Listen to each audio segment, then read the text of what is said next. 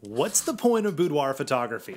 Are you curious about getting into boudoir? Maybe you've heard people are making money, it's the hot new thing, maybe you just like it, I don't know. But you're not really sure why people do it or why it's a thing? Well, I'm gonna give you a few different reasons most photographers choose boudoir photography. And you can combine these in any way you want to make it all your own. I'm gonna give you 3 reasons, and the 4th thing I'm gonna cover at the end is super important. Do not check out early. It's showtime.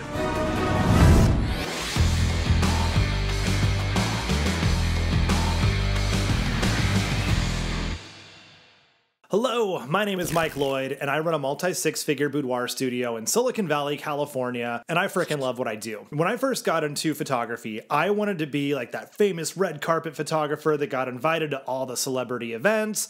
I was like the cool guy that everyone wanted to hang around. It was basically all for me. I wanted to be a celebrity.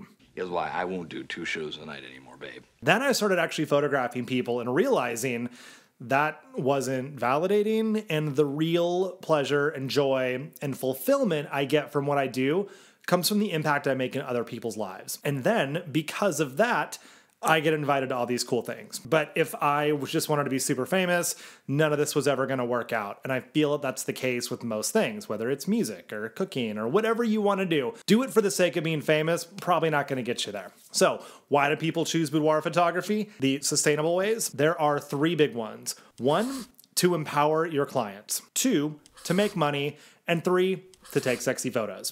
And the 4th one that I'm going to cover at the end, super important. I'm going to surprise you when we get there, so don't check out early. First one, to empower your clients. I did not truly understand the power of boudoir photography until I got in it and my clients gave me feedback. I never just wanted to take sexy photos. That wasn't my thing. That doesn't stimulate me creatively. And, when I get into photography mode, it doesn't really matter what my clients are wearing. I don't care. They could be in garbage bags and raincoats.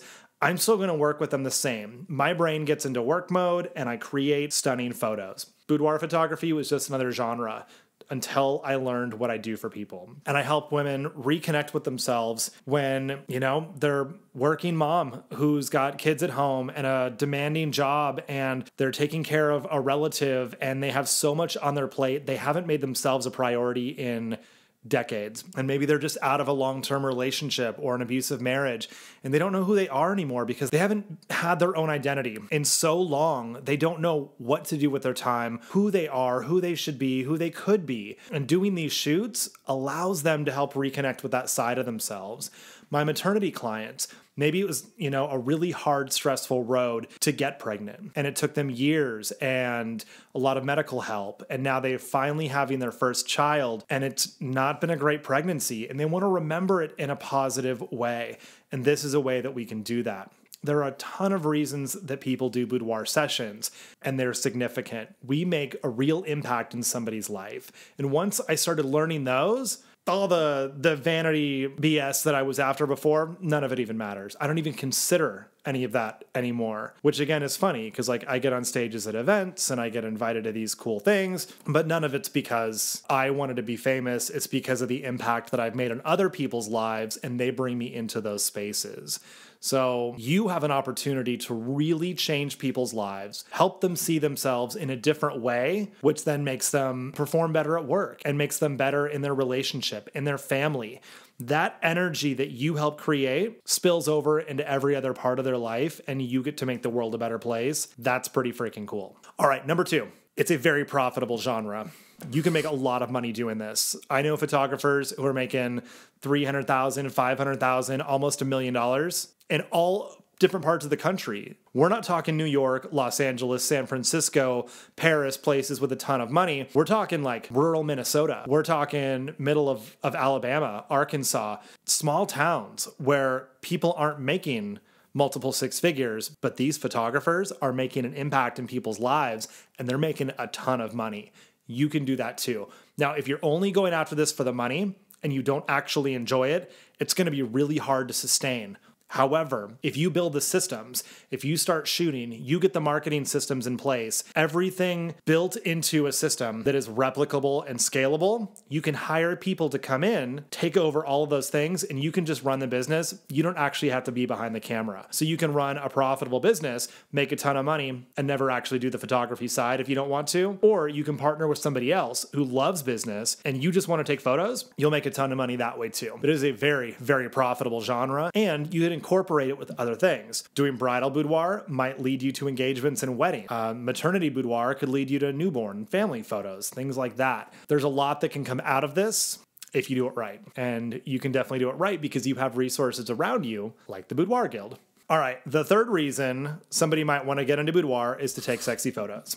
I'm not judging. I think if you just want to do that as a hobby and take sexy photos, groovy, be transparent with what you're doing. Just don't be sketch about it. Don't be creepy. Don't lure people in under the promise of something just to see them in their underwear. That is so sketch. Do not do that. Do not do that. But I don't believe that you would because you're cooler than that.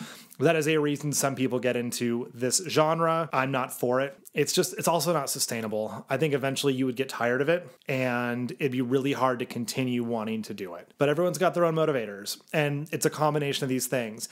I love photographing women in whatever outfits they want to wear and seeing them in these different states of dress is dropping their armor and they're becoming vulnerable. They're choosing to get vulnerable in this state and they find this new confidence and they have this swagger by the time they leave my studio that they did not have when they walked in. They were like nervous, hands shaking, and now they're strutting around like they own the place. It is such a cool thing to see. That is way sexier than like a provocative pose with somebody's high heel stuck into their underwear laying on the bed, chewing on the end of their finger, in my opinion, right? I'm also not in business to be attracted to my clients. So that's also a boundary that I've set, and it's just not where my brain goes when I get into this environment. So if you are going into it because you want to take sexy photos, I think it's going to be difficult to make money in the long run and to genuinely attract people who want to pay what you're worth because they can find photographers like that, in Facebook groups and Meetup and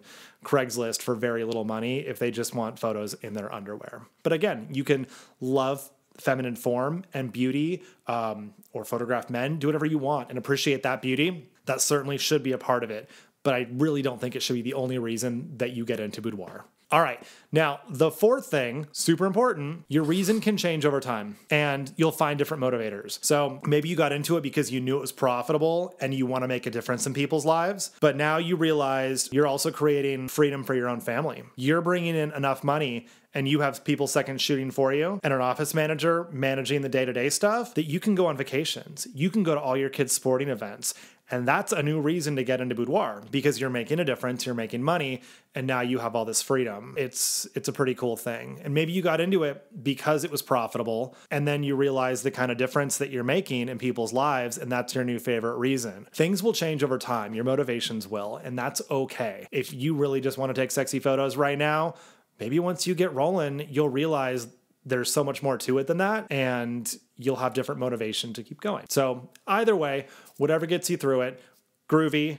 These are the reasons most people get into boudoir photography. I would just encourage you to go after a reason, to go after anything in your life that is going to be sustainable and make people feel good. Don't be a creeper. And if you want to learn more about running a photography business, I've got a great video, how to run a boudoir photography business. Go check that out. I'll drop the link below. And if you want a step-by-step guide on how to do all of these things, head over to boudoirguild.com. You are amazing. I will see you inside.